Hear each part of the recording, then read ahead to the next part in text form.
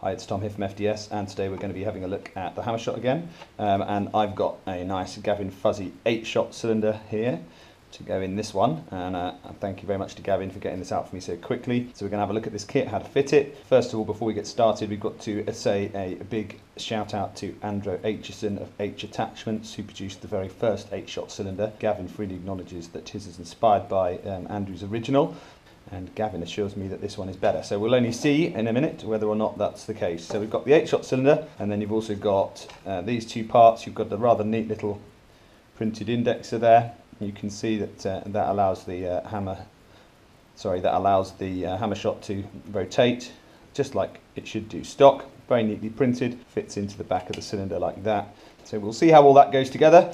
We'll get the Hammershot open.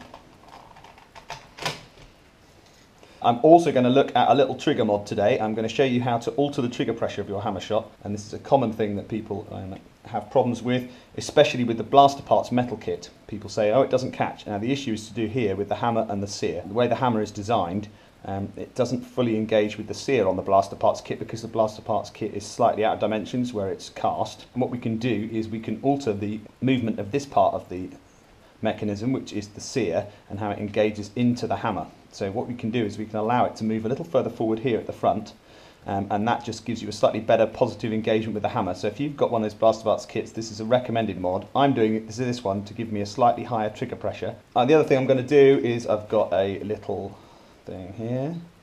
Yeah, I've got a spacer, so I want to see what sort of size that is. So I've got a 9mm spacer to go in this one. Well, 9.69. Not going to quibble about a little bit. I just randomly cut that with some pipe cutters this morning, and I'm not going for a massively big spacer in this one. This is one of my side arms, and by the time I'm drawing those, I'm generally not going to be worrying too much about how close or far away people are. We've got a look at this. Actually, I'm not sure whether that might not be a spacer. It feels a bit tight for being a spacer. I don't know what that part does, but I guess we'll find out in a minute. So we've got the rotation pin here. Now I don't know how that's going to go with the new cylinder. I'm guessing that I'm going to take the old one out. So I think this new cylinder obviously just takes this end of the pivot like that and pivots around that little plastic part there.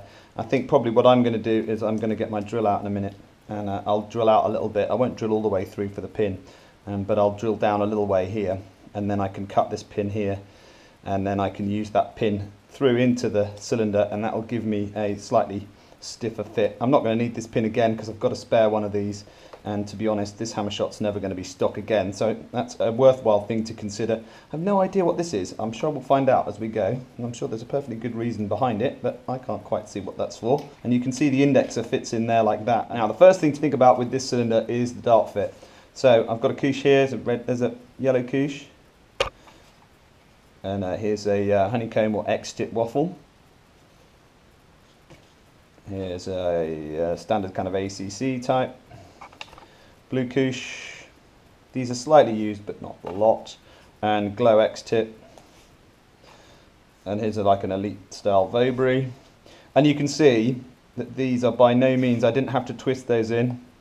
That's the newest dart of the batch that literally has been fired once. So if I see, no twisting required, and that has gone right down to the base. And you can see on this couche again, couche foam's nice and fat again, no twisting, really good dart fit. So I've got to applaud Gavin for that, because I know how tricky that is to do with these cylinders. The walls are extremely thin. Just be aware of that, that you don't want to be banging the faces of it. That's one of the reasons why this moulding is added to the surface detail there, I suspect, is to try and support this thin section right over the top of each one. So there's no way you're going to be able to brass that. But I think getting an 8 that fits that nicely is an achievement in itself. First thing we can move on to, before we get carried away with the other parts of this mod, is to quickly investigate this trigger fix. So what you need to do that is you need a sharp knife, and the first thing you're going to do is you're going to take this section here, just get it visible to the camera, this little piece here by the end of the blade, you just need to shave a little bit off that. So just a little bit with your knife. This is the same if you're repairing your Blasterparts hammer kit. So you can adjust the trigger pressure by shaving a little bit less. And so the more you shave off, the tighter your trigger is going to fit, because the further forward it's going to move, and then the better it will engage with your sear. So if we open up, and you can see what is actually happening in this mechanical section here. So what you're going to do is you're going to also trim a little bit just here, off of where the trigger rests. So you can see that there's a step, it goes along and down, and what you want to do is trim from the higher part of the step to allow the trigger to go further forwards, and that will positively, much more positively engage the sear, which is the top part here. You can see the shape of the sear block. It'll much better engage this sear block into the hammer. I'm going to just trim a little bit off there.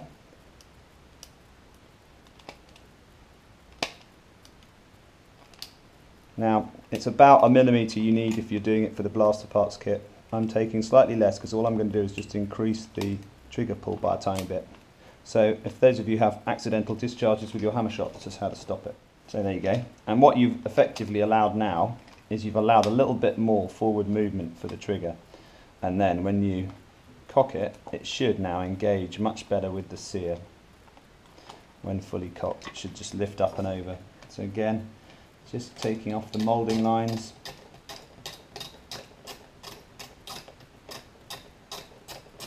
On this back edge. Then blow all that surplus out of there, you don't want that cack in there. So now when we pull the hammer back, I'll take the spring off again. Actually, I need to take a bit more off that step. You can see, here's the area where it's interfacing with the trigger. So, shave that back. There's actually a little ramp there in the stock factory moulding to allow for that.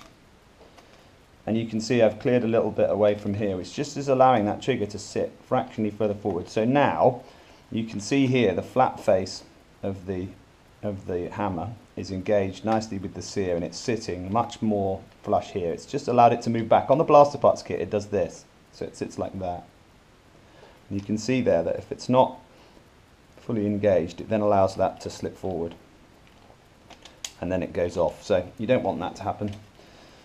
So I've just set this up ready to go. I'm not going to worry about that piece. I don't know what it does. I think it might be a spacer, but it doesn't fit over mine. I've put the standard thing back in there. You could put an M3 bolt will fit in there. I've just got a little brass bolt that I found lying around. I think it's M3. Anyway, that will go in if I want it to bond in the middle like that and reinforce that joint. Or you can use the pin like I'm going to do in a bit. I thought I'd try installing it with no further modifications first, just to see if it works, because obviously not everyone's going to get involved with that. So this just goes in. I have to say I haven't watched any of Gavin's installation videos on this, so I might not be right.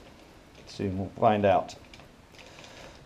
And you can see that that's a nice fit, hopefully, against the foam gasket, and it's rotating nicely.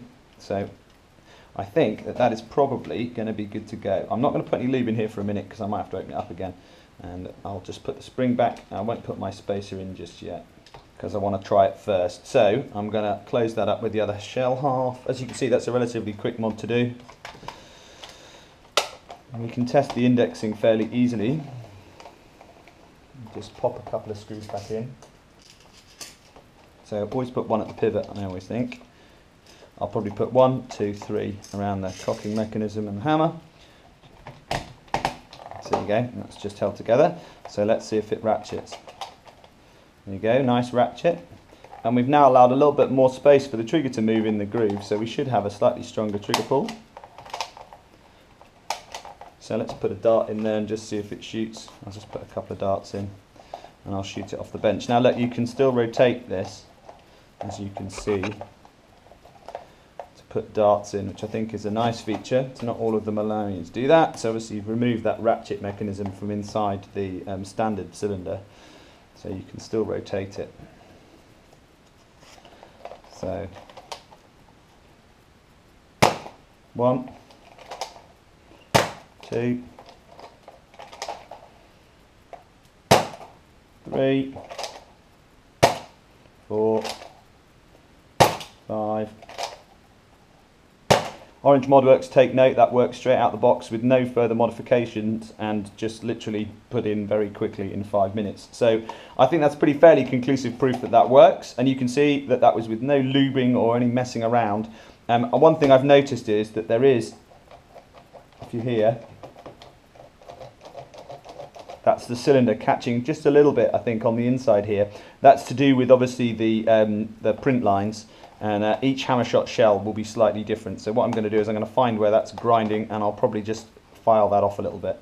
I don't think you need to worry too much about chrono results with this, because you'll get 2 or 3 FPS if the dart fit is right versus a too loose dart fit. Well done to Gavin for making a working 8-shot, and obviously well done to Andrew Aitcheson for coming up with such an awesome idea and giving the world more shots in their Hammershot.